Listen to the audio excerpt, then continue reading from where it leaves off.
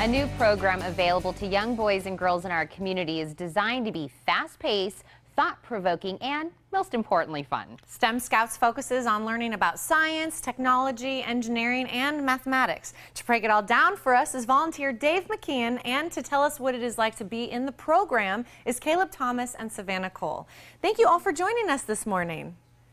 Glad to be here. Now, Dave, let's start with you, Dave. I want to know exactly, for our viewers out there who've never heard of it, what exactly is STEM Scouts? Okay, STEM Scouts is a new program that's been put together by the Boy Scouts of America. It's for girls and boys, as you said, ages grades 3 through 12.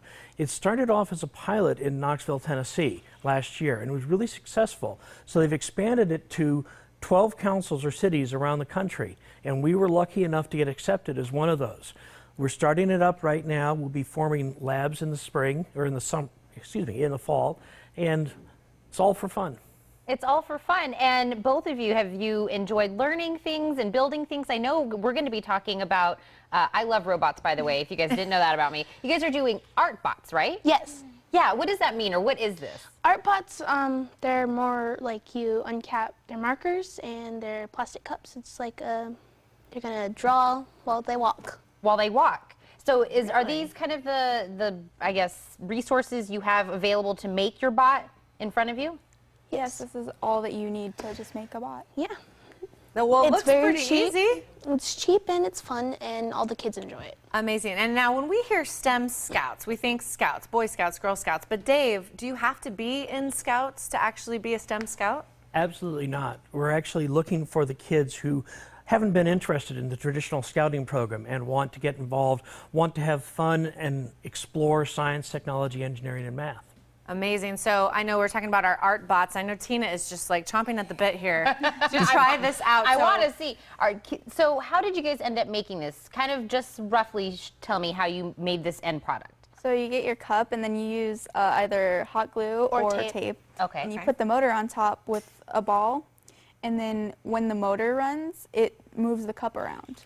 Also, you want a popsicle stick, and depending on where you put the popsicle stick on the ball, depends on how fast or what different places it moves. So so that's what the function of the popsicle stick. Yes. Now, I see it has like little googly eyes on it. So that's supposed to be like the robot eyes, right? Yeah. And I think one of ours has like, somebody drew eyelashes on my googly eye. So I have a girl bot, right? Yes. Okay. And you have a boy. I've got the boy bot. Okay. So what do we do first? Do we take the marker caps off first? Yes. Okay. Okay. Now this looks like this is battery operated here. I see batteries on the back here. And you guys built these? Yeah. That's incredible. Okay. So do I just put it down on the paper? Yes, you put it down on the paper, and you probably want to Move the those. caps? Yeah. Because is it going to kind of go crazy? Yes. So, and then we're going to attach this little guy here. Yeah. So what you're going to do is you're going to attach this right here, the alligator clamp, to the metal part, and now it's going to start drawing. Oh, Mine is a little bit more hyper than hers. Sometimes they will fall. Oh, mine. Some of the kids at the STEM camp got to choose how many markers. They got to choose 4 or 3. Oh, okay. So one of my group, they chose to do 4, one here, one on the side, both sides, and on the front and the back. Then one of my kids also did a ball without the stick, and it didn't move. Oh, so that's kind of like trial and error. You guys can decide, do I want 4? Do I want, if I don't put the stick on, what happens? So then you guys kind of learn while you're putting it together.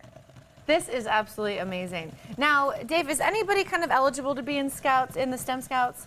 Yes, any boy or girl in 3rd through 12th grade, roughly ages 8 through 17, can join. I think this is great. Savannah, what is your favorite thing so far?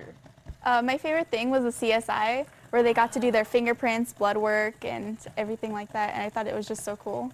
And what about you? What was your favorite? Mine was spectral grass, and we got to mix different chemicals, and we got to have a little blowtorch, and it would have different colors of fire. Oh, wow. Oh, that sounds amazing. And look, this is our Yours our is a gorgeous work of art. Yeah, mine didn't do bad. No, that's beautiful. Thank you. You're Yours welcome. is Eclectic. Mine started out really well. But these are amazing. I know that I couldn't make this, and I'm pretty impressed with you kids for being able to do this. And thank you for teaching us. That was awesome. And thank you for teaching us more about the program as well. Again, we're very lucky that this is available for us here in our community. Yes, thank you for having me. Absolutely. To learn more, you can call 750-0385 or log on to stemscouts.org/Tucson.